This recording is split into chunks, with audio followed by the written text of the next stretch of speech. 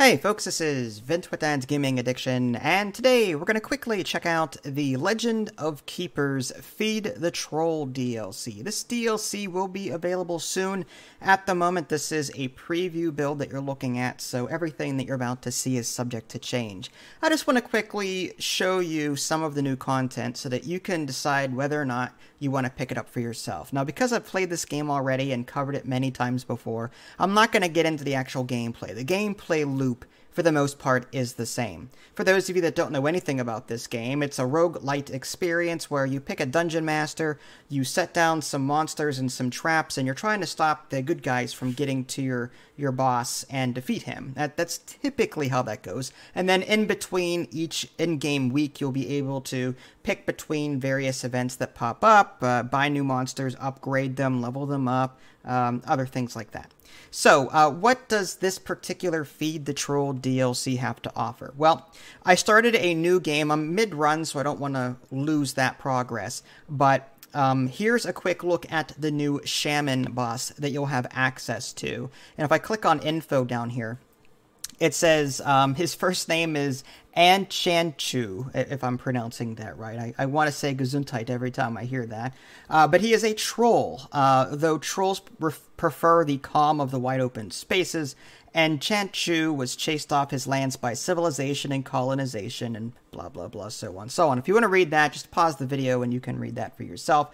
You can see his stats down here. It looks like he is resistant to fire and ice, but is susceptible to, well, you've got air, armor, and nature. It's kind of strange. In my personal experience with Dungeons and Dragons, trolls are typically susceptible to fire so that they can't regenerate. You know what I mean? That's how you kill them. But anyway, that's neither here nor there.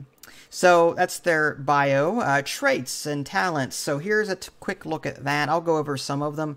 Monsters have a 10-20% chance to gain enhanced armor when activating Solar Blessing. I'll touch on that in a minute. Spirits regenerate 5, 10, 15% of their maximum life when they kill a hero. Master gains 5 to 10 power. Skewering applies 1 or 2 additional bleeding stacks, and so on. There's a lot more talents that you can mess around with. Primarily, though, you're going to be encountering some new concepts that is exclusive to this particular DLC. For example, some things that are new. There are 3 conjurations to choose from when you get a promotion, and that includes a passive and 2 random ones. Also, there's a new Sun and Moon Blessing concept.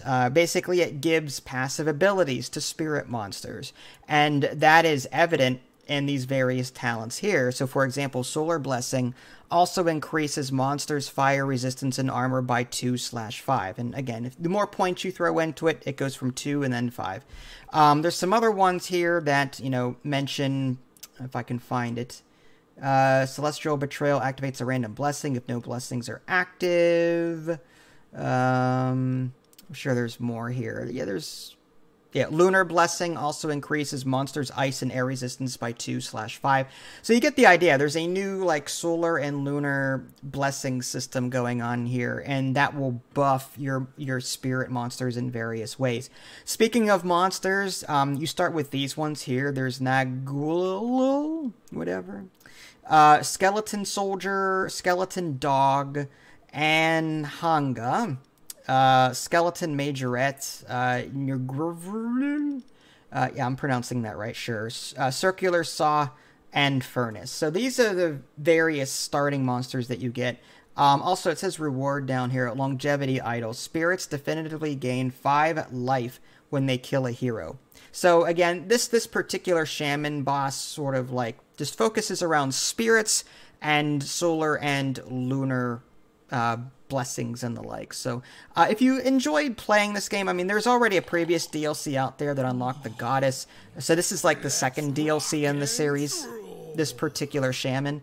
So, I mean, if you already bought the first DLC, I don't see why you wouldn't buy the second one. It's just more content, more fun. Yes, the gameplay loop is generally the same, but what keeps me coming back is this talent tree. I love, every run you get some permanent progression here. So if you haven't seen any gameplay for this yet, you may want to check it out. I've got some other videos out there. That way you can decide whether or not you want to pick up the core game and then eventually this DLC once it releases. If you guys haven't already, subscribe to me on Twitch and YouTube. That way you can stay up to date with any new content I happen to publish. This is Vince, thanks for watching, and I will catch you guys next time.